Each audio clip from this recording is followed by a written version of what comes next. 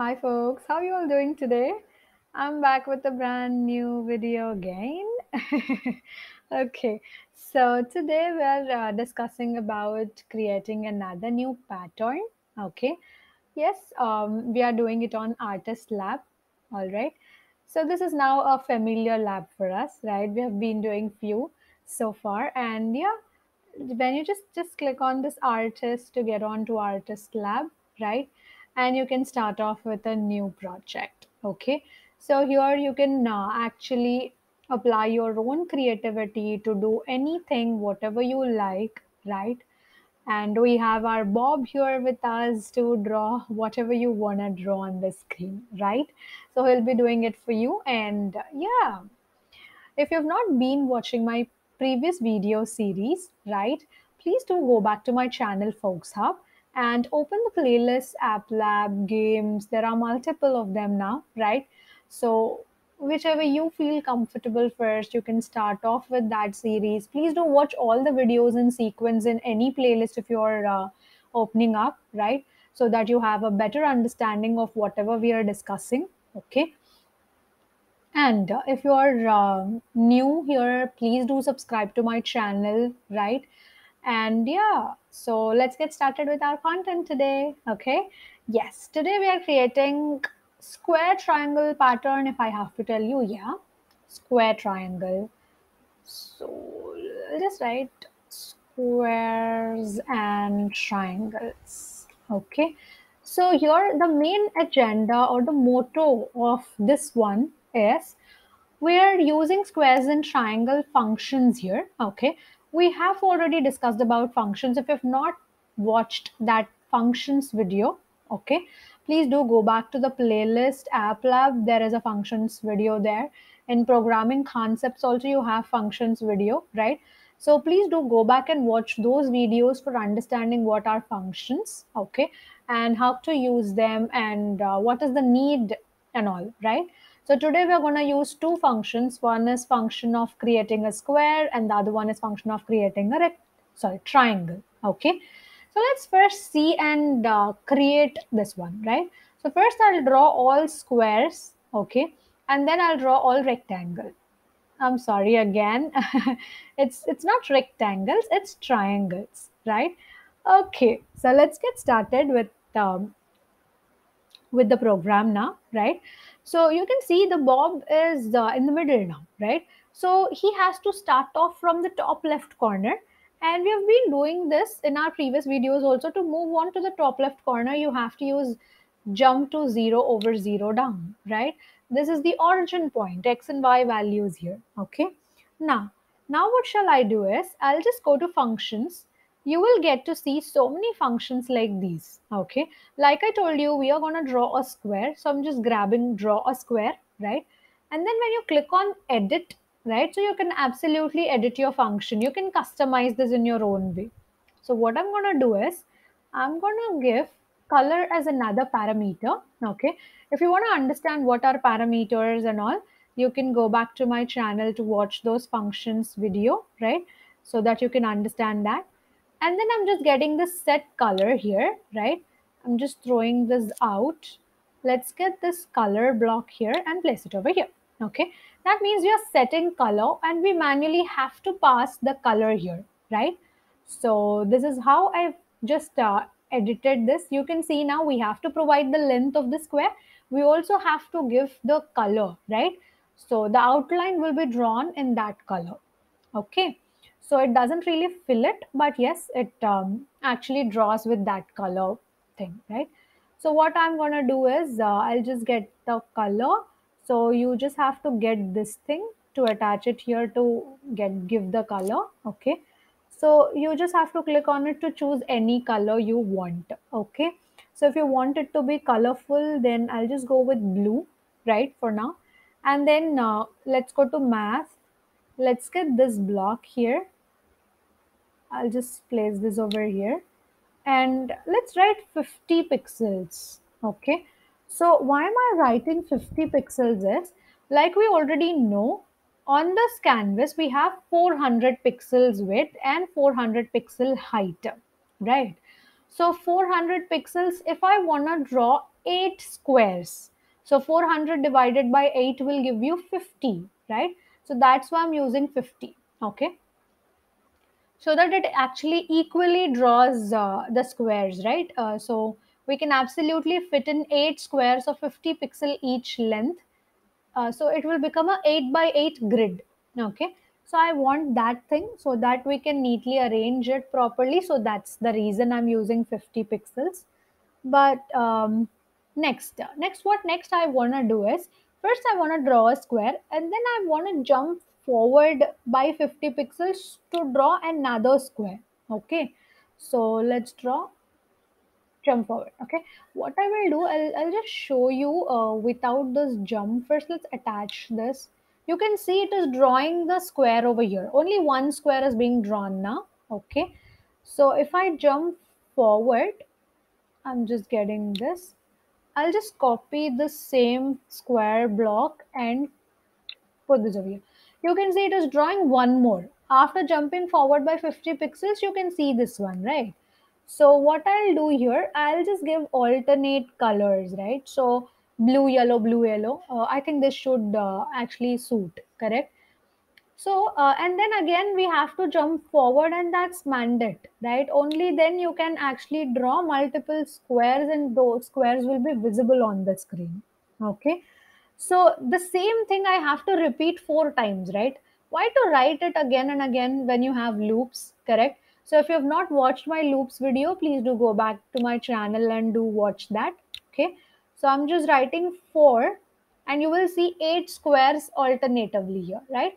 First you have a blue one, then yellow, blue, yellow, blue, yellow. Okay, so like we wrote blue, then move forward and draw yellow, then move forward and draw blue. It's like that. Okay, it will continuously do it for 8 times, and you can see that after drawing 8 times, the like Bob is actually over here now in this corner. Okay, so again I want to draw, right, 8 squares below this also, right? So below that also I want to draw, below that also I want to draw. I want to continuously draw it 8 times to fill my grid, right? So then how to do that? Of course you can use a loop for it again. Okay, so what you just do, you just place it here. You want to repeat the same thing 8 times. So write 8, but you can see it is drawing on the same thing again and again. But we really don't want this to happen, correct? So when you don't want this to happen, that means after drawing it for the first line, he will have to, Bob has to come back over here first. Okay, to come back we can use jump backward, right? So instead of forward, you do backward. We know that is 400 pixels in length, so we are doing 400 pixels. Now he is completely back here. Okay, now here he is. So what he has to do, he has to first turn right. Okay, so let's turn him right. Turn him right by 90 degrees exactly. Okay, then what needs to be done? He has to now jump forward. Okay, so jump forward by how many pixels? The square length is 50 pixels, right? So we'll jump forward by 50 pixels only. Okay, after that, what? I'm sorry. Oh shit, I just deleted this, no problem. Let's do it again. That's all right. So square, draw a square. Then let's go to actions. I think we need loops again. So inside this, we have to place this. So it's for 4 times we're repeating. Draw square. Go to math. Then get this. So the length is 50 pixels. Then color, we have to give color. So I'm just grabbing this. I'm doing this with blue color. Then jump forward by 50 pixels as the length of the square is 50. Now you can see this. We wanted alternate colors. So that's why I'm just placing this here, changing the color to yellow. Then jump forward by 50 pixels. Okay, now we were actually grabbing this jump backward, right? So jump backward by 400 pixels so that it comes back to its normal position, right? After that, it has to turn right. Okay. So turn right by how many times you have to turn right? So how many degrees? It's 90 degrees. Okay. And then he has to again move forward. No. So that means we have to jump forward. So how many pixels? The length of the square is 50. So he'll jump forward by 50 pixels only. But this is not enough. After jumping forward, he will be facing towards you, right? But he has to face towards left. Okay. Sorry, right. Okay. So that means we will have to turn left now. So turn left by 90 degrees.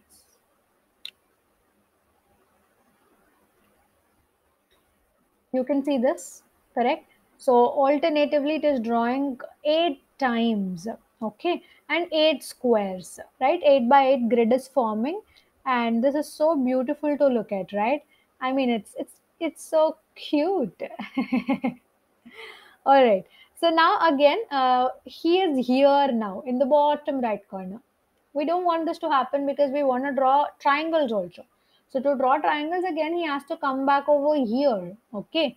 So to do that, we know we have jump block. This is one of the very cool blocks we have. So he has to jump to 0 over 50 down. Why 50 down? Because we have to draw a triangle, and triangle starts off from the base, right? So like this it draws. Okay. So that's why what I'm doing is jump to 0 over 50 down. I'm writing, and we can actually duplicate the same loop. Okay. So what shall I do is I'll just drag it down. Let's go scroll down, drag it down again. Don't worry, just grab this, place it below. That's it. Okay. So you're just doing the same thing, right? That's why this is happening. And we just mistakenly brought these blocks. What happened? Come on. Yes, this is how. Okay. So this is fine, but we should not really draw a square. Instead, we have to draw a triangle, right? So what I will do is I'll just take these colors out so that we can use it for a triangle. We don't want this draw a square block anymore, right? So I'm just throwing these blocks away. Go to functions, get draw a triangle. So for draw a triangle also there's only length thing. So we have to add that color. Okay. So let's add that color parameter here. So color, add parameter. Then go to brushes.